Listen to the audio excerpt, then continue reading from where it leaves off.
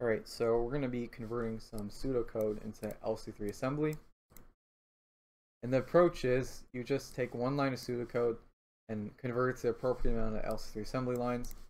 And you don't look ahead of yourself, you don't look behind yourself, you just do things line by line. And magically, your programs are going to manifest. So we're basically being a human compiler where we just do line by line. And there's two approaches here for homework 5. Now you can use registers to store your variables. Like you can maybe let R0 represent sum for the rest of your program, R1 represent count for the rest of your program, or you can start using RAM to store your variables. Alright, for example like this. And I'm going to be using RAM to store variables because registers were not designed to be storing things. And registers are just for computation, but they weren't meant to be storing values for permanently. And if you do this, when you get to more complicated programs like with 10 variables, 20 variables, you're going to run out of registers, right? So eventually you'll be forced into using RAM anyway. So we'll just start using RAM. And so I count that there's 3 variables here, so I'm just going to make a spot for all of them and give them a label so we can access them later. Sum 1.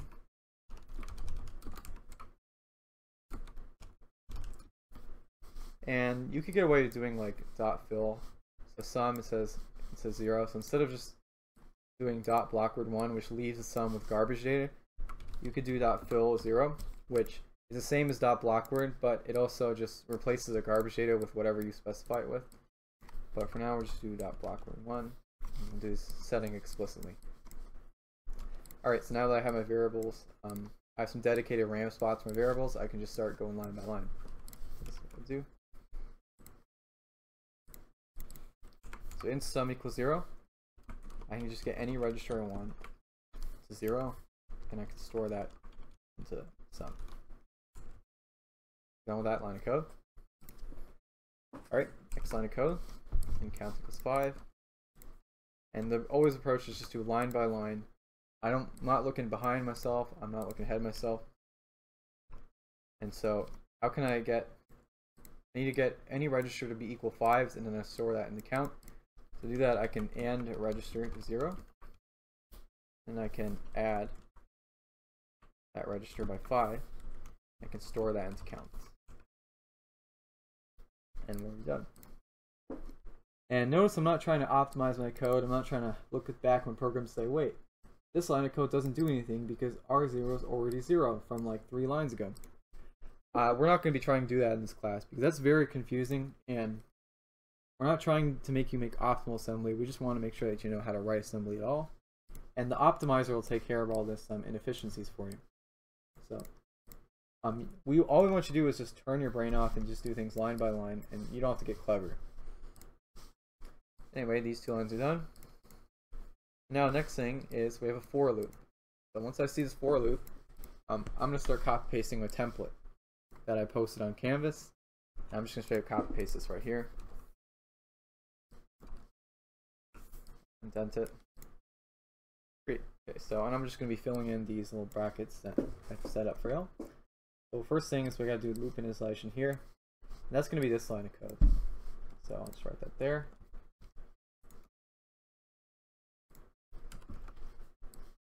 And how can I do that? Well, I'll just get any register I want. 0, and I'll add that 1.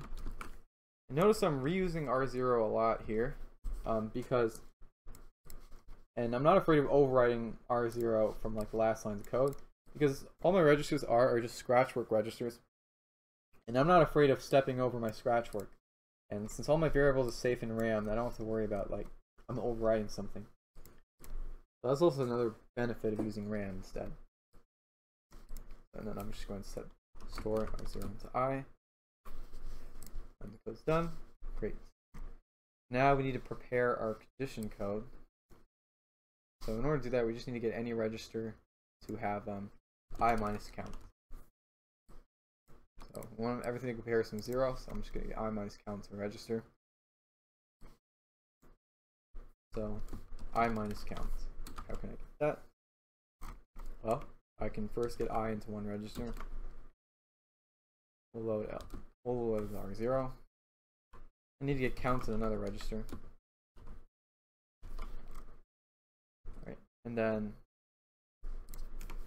so I gotta do I need to do 2's complement negation. In order to 2's complement something, I can just do not R1, and then I need to add it by 1. So now I have negative count in R1, so I can just add R0 and R1 together. You get I plus negative count, which is the same as I minus count. And that should set up our condition code. And when do we branch? Well, it looks like we wanted the success condition is less than or equal to. The opposite of less than or equal to 0 is going to be greater than 0, which is positive. So we're going to branch on positive.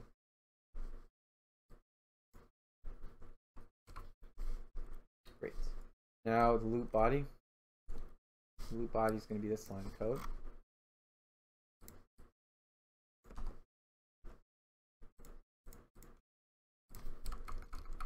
Sum out this one. So first thing is I'm probably going to need to get sum in one register, so I'll load R0 sum. And this I can rewrite this as sum equals sum plus I. So that's why I need to load sum, because I need to get this sum, I need to get this I. So I'm going to get another register with I. Then I'm going to just add R0 and R1 to get sum plus I. I'll just store it right back into sum.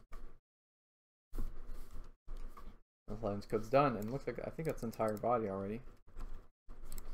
So great, we're done with that.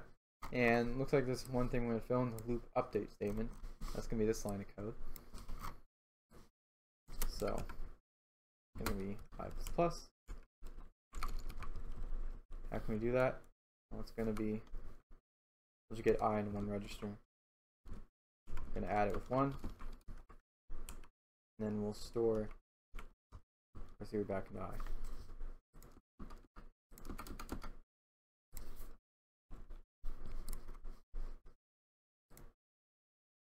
It's hopefully, I think that's it actually. So we've done our loop condition. And now we reach this bracket. And that bracket corresponds to this end for no op. So we're basically outside the bracket. And that means we actually finished our program. So we just kind of did things line by line, and eventually we just built up to our entire program. We didn't have to think too much about how the code interacted with each other. We just did, once it got to pseudocode, just turn your brain off and just do things line by line. Hopefully this helps. Thanks for watching.